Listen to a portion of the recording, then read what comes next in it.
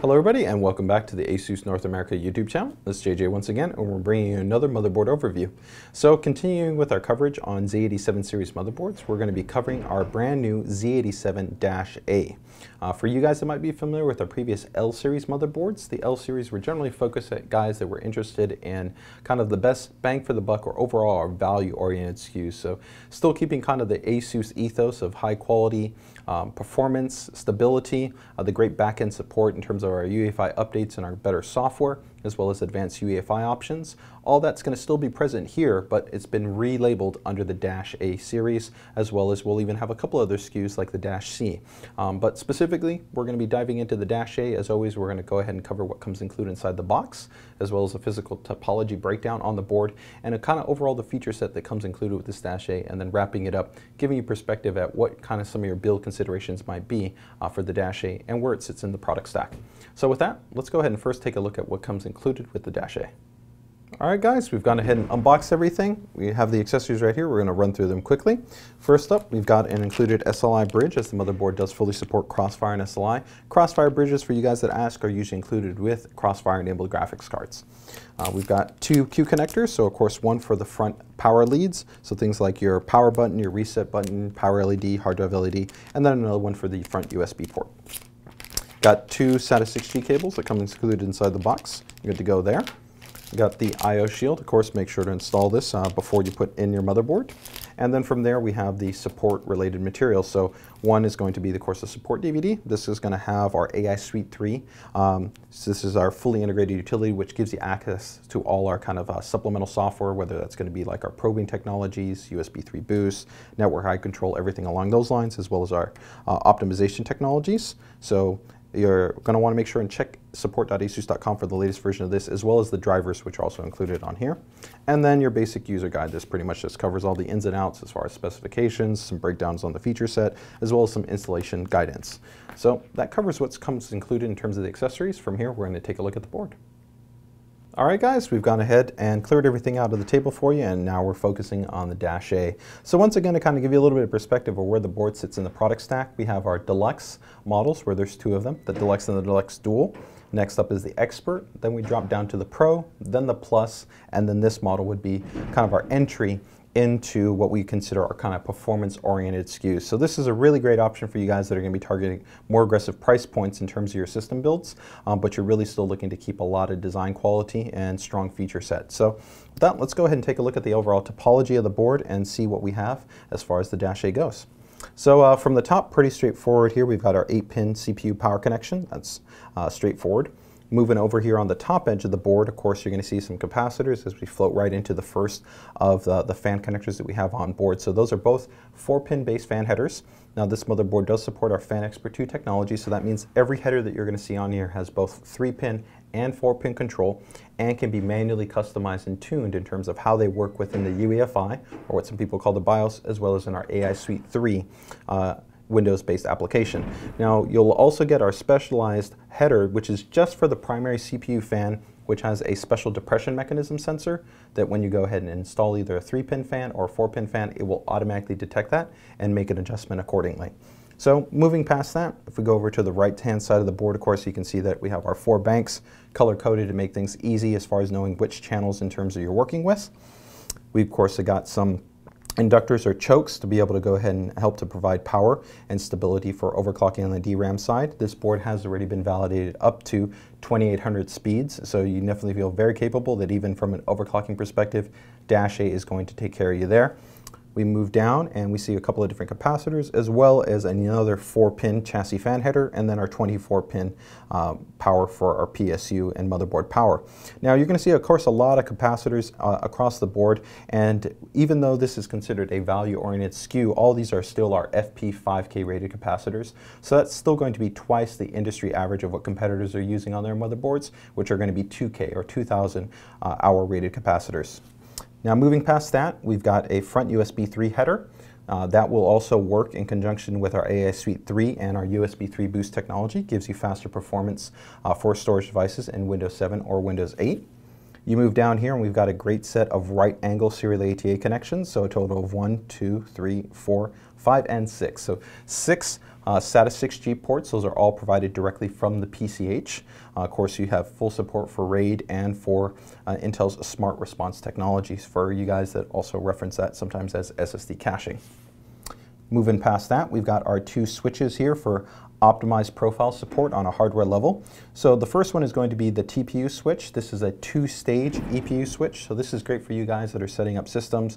You don't want to worry about maybe going into the UEFI or even using our really easy software applications to be able to overclock or tune your system. You just want to get better than stock performance. So you can either go ahead and leave it on TPU stage 1, which would ideally work for the Intel retail box cooler, or flip it over into stage 2, where you're going to want to use a better quality cooler. For stage 2, you're going to get up to a 4.25 gigahertz overclock. If we talk about the EPU switch, EPU is a great option for people that do not want to overclock. You're looking for better thermals. You want to lower power consumption, but you do not want to affect performance. Just flip over into the on position, and that will actually go ahead and enable a hardware undervolt. So it'll provide less voltage to the CPU, helping to reduce your power consumption, bring down your thermal load a little bit, and also maybe help to extend the lifespan of your CPU part. Both of those are, like I said, 100% independent of software.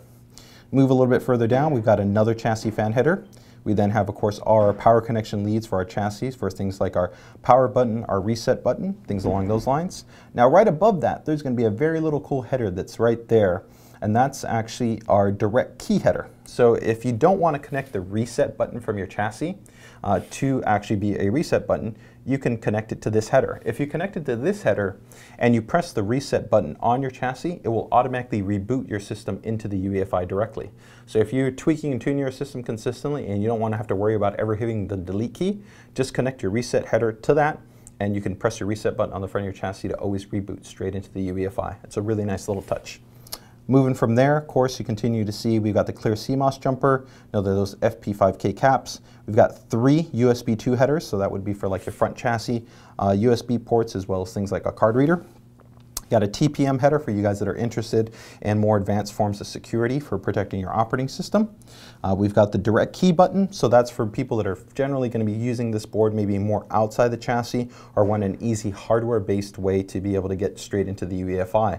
So we cover you having that direct UEFI reboot functionality in 2 different ways, either this hardware button or, of course, once this is installed within the chassis, if you use the DRTC header here, you can go ahead and connect your reset button.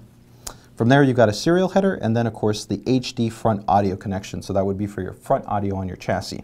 And in terms of the Realtek codec, it's a good quality Realtek 892 series codec controller. Got a good little amount of soothing caps there to help to bring out a little bit better quality. Of course, you're going to get better audio if you want to go with a discrete sound card, something like a Zonar DG, which would be pretty reasonable in terms of the price point. But we still include our DTS Ultra 2 PC package. Got a great set of options there, being able to tweak and tune for games, for music, for movies. Plus, you still get DTS Connect, which is a great option for being able to do multi-channel re-encode out to either a receiver or a digital set of speakers.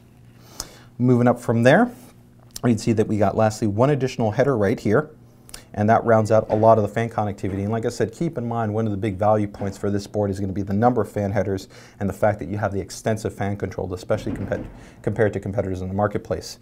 Now, if we touch on here the VRM assembly before we get into the PCIe connectivity, you're going to see that, of course, you maintain heat sinks directly over all the MOSFETs, so that it helps to keep this board nice and cool, helps to ensure good quality stability. I've personally done overclocking on this board, actually all the way up to even 4.8 gigahertz, so you can feel confident that we still maintain good quality power componentry. These are actually what are referred to as fully sealed molded inductors. A lot of competitors at these similar price points actually don't even use fully sealed inductors. They might look like they're sealed, but they're actually not sealed. If you were to remove them and take a look inside, they're actually hollow. So these actually help to provide better stability, better performance, higher power output, and help to minimize things like electromagnetic interference. So overall, this with our DigiPlus VRM power technology, which gives you an extensive level of tuning inside the UEFI and the operating system, still gives you a great bang for the buck at tweaking and tuning your system for either power efficiency or overclocking. Now if we go over to the PCIe slot expansion, it's pretty capable. You got a by 1, an electrical by 16, then a PCI slot, which might be for you guys that are using maybe legacy devices, maybe an older sound card, capture card, things like that. Another by 1, another physical by 16, another PCI, and then another physical by 16. Now the motherboard does fully support Crossfire and SLI, and that would generally be that if you're using 1 graphics card, it's going to be in full by 16. If you're going to be using 2 graphics card and SLI Crossfire, it'll be by 8 by 8.